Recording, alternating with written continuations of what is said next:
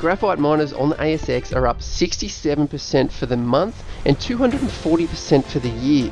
We see that graphite is coupled in with lithium-ion batteries and the mass adoption of electric vehicles. Japan, China, US, UK and the rest of Europe are increasing their targets of dropping internal combustion engines, ICE, diesel engines and the like, and looking to adopt more hybrid and specifically electric vehicles. The graphite miners on the ASX that have been leading the way start off with Magnis Energy Tech coming in at number 6, just shy of 15% for the month.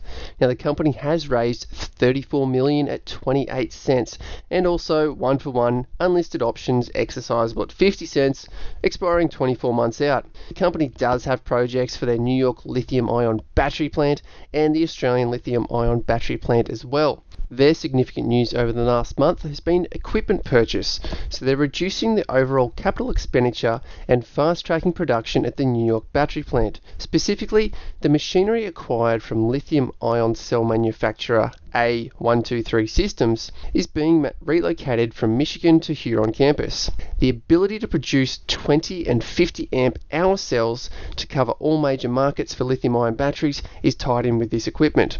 So the first production is set to be on track for late 2021, so we will keep across this company and look for those updates and hopefully some more lift in the share price. Number 5 is Archer Materials AXE, up 15.6% for the month. Now the company has announced updates with regards to their South Australian project Campuna, being the Campuna Graphite project, and it's now fully permitted. Approval of the program for environmental protection and rehabilitation, being PEPR, for the Campuna Graphite project was announced. So it's a significant step towards production and better positions Archer for partnerships and co-development with partners and players and participants in that lithium-ion battery supply chain. The work is described for a bulk sample of up to 60 tonnes to be collected and for the sample to be processed off-site, which includes into graphite and graphene materials. The collection of the bulk graphite samples will allow Archer to pursue downstream opportunities within that lithium-ion battery manufacturers and end users. Number 4 is Ecograf Limited, EGR, up 35% for the month. It's been a very strong news for the company with news flow. We have seen late in January, WA Battery Graphite Facility advanced development. They had their quarterly activities and cash flow report, and then had outstanding results achieved from major EV and manufacturer, European trading and US listing for Ecograf announcements, and an investor presentation and business update that was for capital raising. So out of that capital raising, I did see that $54.5 million institutional placement that attracted some cornerstone investors and a number of significant institutional investors that can possibly be tapped for further capital raising should they need in future. It positions Ecograf to complete the construction and commissioning of the commercial operations in its first facility that's in WA, Western Australia. And that's based on the initial production capacity of 5,000 tonnes per annum and hoping to expand that out to 20,000 tonnes of battery graphite for the lithium-ion battery market. Planned to cater to the expected growth in demand from the Asian region and existing investment in battery manufacturing taking place across the whole Southeast Asian region, as well as looking for development in Europe and their requirements.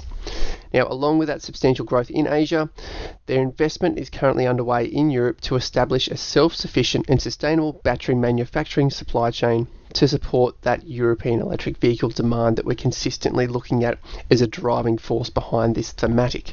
Number 3 was Hammer Metals HMX, 36.2%. The company had found in their Toby project some small parts of graphite previously, but mostly the focus is on copper and gold exploration. If there is more graphite found, it could be an upside for the company, but that concentration is definitely on copper and gold.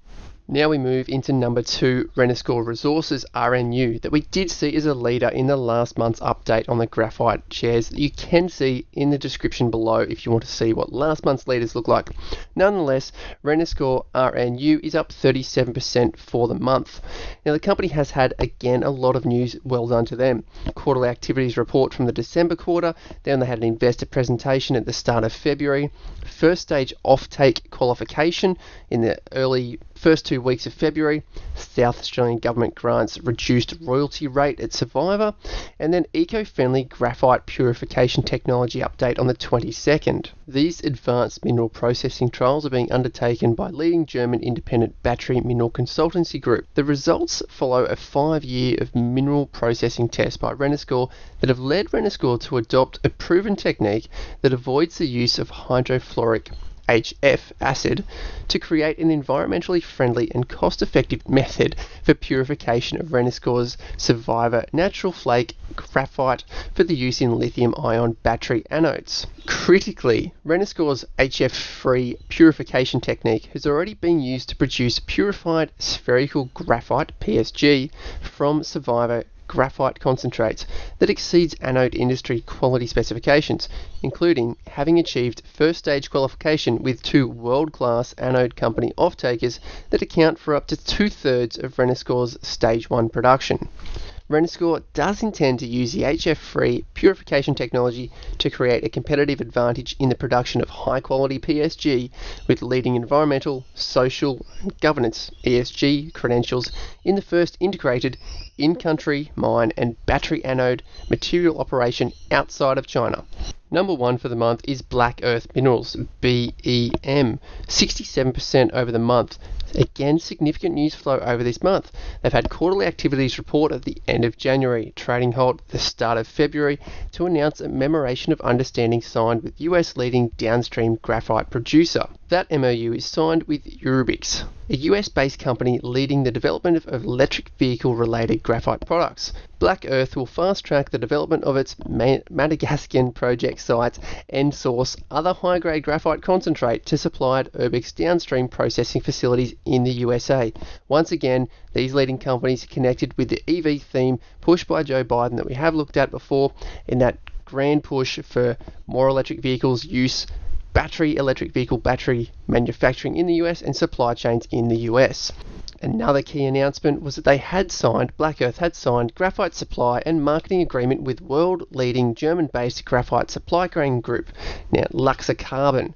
Now the agreement is signed between those world leaders. They're currently one of Germany's major suppliers of graphite and carbon products to top-tier suppliers Volkswagen, Mercedes, Ford, and other chemical operations.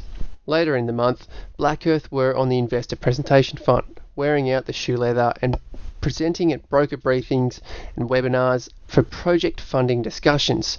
But later in the month, they had announced that their Stage 2 large-scale pilot test program had commenced for a 3-month, 60 to 70 tonne large-scale pilot meteorological test program on its Mineri graphite project material. The results of the program will be used as part of the company's current DFS to finalise all processing related parameters. Graphite concentrated produced will be used to finalise binding offtake and downstream agreements. The successful completion of the program will assist Blackearth to fast-track that project funding and the commencement of plant construction. Test work results to further confirm the world-class status of the Mineri graphite project. That's what investors are hoping for, that's what's showing in the share price, and that's where the best performance has come from. Moving over to the annual performances, we see that Blackearth Minerals is coming in 6th, up 123% for the year. Magnis Energy Tech, 135%, Archer, 171%, Hammer Materials, 188%, Renascor Resources RNU, 191%, and Ecograf Limited EGR as a ticker, 243% over the last 12 months. For the latest companies leading the ASX, market insights on the strongest themes and top companies, click subscribe here to keep up to date.